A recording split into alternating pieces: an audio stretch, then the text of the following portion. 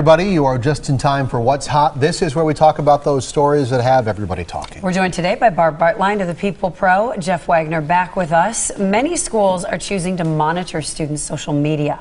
In Alabama, a school district hired a retired FBI agent to review social media.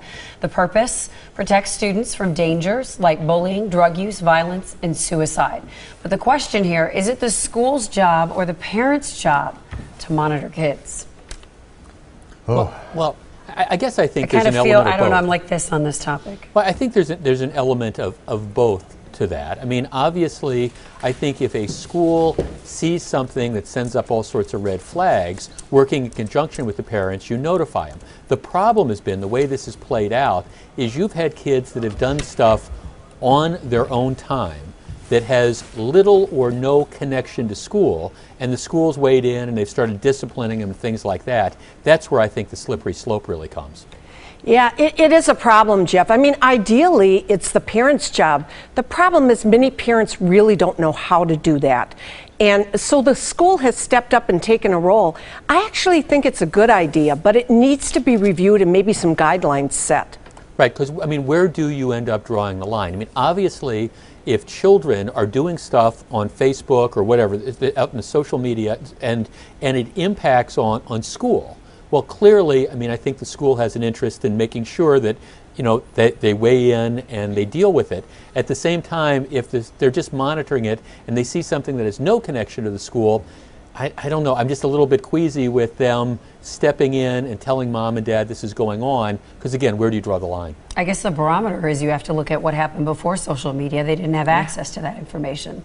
They didn't know. They couldn't police it. Right. And schools' role is to educate the students. I think social media is something they need to be educated on, because many of them make posts that really aren't appropriate. But teachers are also primary reporters. If they Right. see something weird going on, they need to tell somebody about it. Yeah, Right. but typically that's in the classrooms. I don't know that that's carte blanche for teachers becoming private investigators, you know, trolling the internet, looking Well, to let's see say they don't what kids troll are and they putting up. just see it. Or hear about it. Or hear yeah, about it it, could right. come up, but I don't know how exposed they are to it. All right, coming up next, we reveal the viewer's choice topic of the day. Jesse Ricca is back with another look at the Election Day forecast. Got some blue skies of the day. Again, we're joined by Barb Bartlein. She is the People Pro, and Jeff Wagner is from 620 WTMJ. Viewer's choice topic today. It is Election Day. Hard to avoid that. There are races all across the country. There could also be a shift in the control of the Senate. What are your thoughts about the midterm elections overall? Well, I think probably Jeff and I will cancel each other out, but I went and voted anyways. I'm a firm believer that you don't have any right to complain unless you do vote, and since I like to complain, I rarely miss an election. But seriously, what I find sort of gratifying is they're predicting a 70% turnout in the Milwaukee area. That's really amazing for a midterm election. Yeah, I think nationally, I think this is going to shape up as being, again, what they call a wave election. You saw this, for example, in 2006 and in 2008, where frustrations with then President Bush led pretty much every Republican that was in a close race ended up losing. This is, I think, going to be the opposite. It typically happens when you've got a president who's been in office for 6 years. President Obama, very unpopular right now, if you believe the polls. Republicans are going to extend their majority in the House. They're going to take control of the Senate. I think they're going to pick up at least 6. I predict 7, but it could be more than that seats. And it's going to make for an interesting couple of years, because I think you're going to have Congress solidly Republican, president who's a lame duck. I don't know what's going to happen. It's either going to be good or bad. Let me ask this. We got about a minute left. David Letterman made a joke last night. Gas is under $3 a gallon. Unemployment is coming down.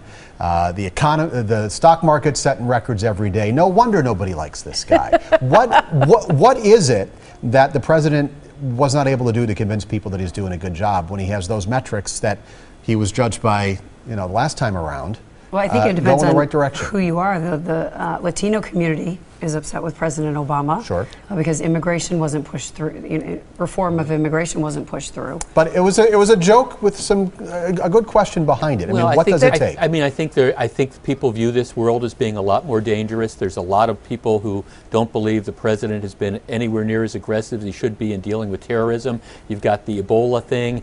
Yeah, the economy has gotten better, but I think there's a lot of people who think that they've been left behind by this, and I think there's still the issue of Obamacare, which remains very, very controversial. I think that's a big issue. Yeah. All right, lightning round time now. Yes, there's a push to bring faster trains to the U.S. Imagine going from Washington, D.C. to Manhattan in an hour. The federal government has a plan for a 300-mile-an-hour train. It floats on magnets. But guess what? It's expensive. Is this a good idea? I think that kind of infrastructure is a great idea. And maybe we don't need a 300-mile-an-hour train, but you know, the technology's been there for a long time to have a 200-mile-an-hour train. I would love to see that kind of investment into the infrastructure. The answer isn't to keep building roads and you know, pushing wider highways. We need to find a different way to transport people. And two, I think it would ease up on some of the airline traffic. Oh, absolutely. I mean, if you could take a train and shorten that time, a lot of people would choose that option. Yeah, I mean, you have this in Europe. In population centers like they're talking about, I mean, Baltimore to New York, if you could do that commute in an hour and a half or something with those huge population centers, it would be great. The problem is, you know, we really don't have the truly fast trains in this country, and we don't have the infrastructure right now to build those like they do in Europe. But yeah, a really fast train along the eastern seaboard, it would be a great idea. Western seaboard too, for that matter. And then, you know what? I want the flying cars. We were promised jetpacks by now, weren't we? I grew up watching the Jetsons. What happened? Yeah. What can you say? We'll get there one day. All right. The What's Hot discussion will continue online. You find it at tmj4.com/hot. Thank you both. For